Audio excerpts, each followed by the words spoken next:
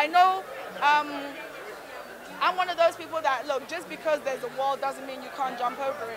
If I'm not getting my $10 million budget, okay, maybe I can raise 100,000 and I'm gonna make sure that myself and my team and the people that I work with, we're gonna have the zeal to make sure that our films can go anywhere in the world and stand on its own. So yeah, you know, I'm hoping more people are willing to invest in the film industry, and it's a business. Once your film, an investor gives you, say 100,000, it's not free money. They want that investment back. Unless someone's sharing free money, please let me know.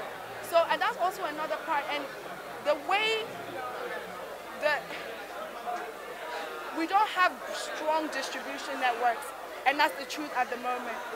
Here in Ghana, we don't. If you make a film that costs X amount, a TV station or broadcaster may not pay you the money which is gonna pay for your film. So we need to find ways our films can make, I guess, make the returns, you know, which are more than we spent on it. And that has to be our films are exhibiting across Africa and exhibiting in different countries, because as it stands now, if you spend a lot of money on a film locally, chances are, not because people don't want to watch, people want to watch, but you may not make all your money back.